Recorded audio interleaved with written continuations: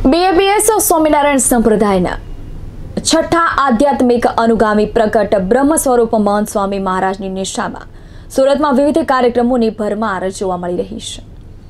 આગામી 26મી જાન્યુઆરી સુધી મહંત સ્વામીની સુરતમાં હાજરી સાથે પ્રાતઃ પૂજા, રવિ સભા સહિતના આયોજનો થયા છે। એવામાં રવિવારે સાંજે નિર્માણાધીન BAPS સ્વામિનારાયણ મંદિર કણાદ ખાતે ભવ્ય સત્સંગ સભાનું ખાસ આયોજન કરાયું હતું। કરીશે વચનમત્વ શીર્ષક હેઠળ આયોજિત વિશિષ્ટ સભામાં 35,000 હરિભક્તો ખાસ ઉપસ્થિત રહ્યા હતા। BAPS સ્વામિનારાયણ મંદિર અડાજણ ખાતે દરરોજ સવારે મહંત સ્વામીની પ્રાતઃ પૂજામાં હજારો હરિભક્તો ઉપસ્થિત રહેશે। પદયાત્રા, દંડવત યાત્રા અને અનેક પ્રકારના વ્રત તપ દ્વારા સેંકડો મુમુક્ષો સ્વામીની પ્રશંસતા મેળવી રહ્યા છે।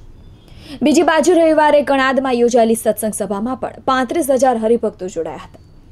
આ દરમિયાન આશીર્વચન આપતા મહંત સ્વામીએ જણાવ્યું હતું કે ભગવાન સ્વામિનારાયણે કહ્યું છે કે અમારા વચન તે અમારું સ્વરૂપ છે। ભગવાન અને ગુણાતીત ગુરુ હરિઓએ કરેલી આજ્ઞામાં જ જીવનનું રૂડું રહેલું છે।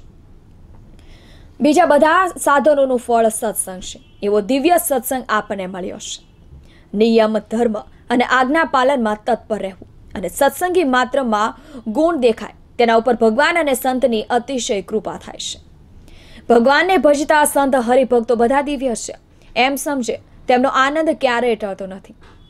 સુહદપણું અમારો પ્રાણ છે, માટે બધાએ સુહદપણું દ્રઢ રાખો। આમ સવિશેષ સભા બાદ બ્રહ્મોત્સવનું પણ આયોજન કરાયું હતું। કણાદ મંદિર પરિસરમાં આવેલી આંબાવાડીમાં આજે ડાબરા ઉત્સવનો લાભ લીધો હતો। આ દરમિયાન સત્સંગીઓનો સંઘે અને પરિવારજનો સાથે હરિભક્તોએ ભોજન પણ લીધું હતું।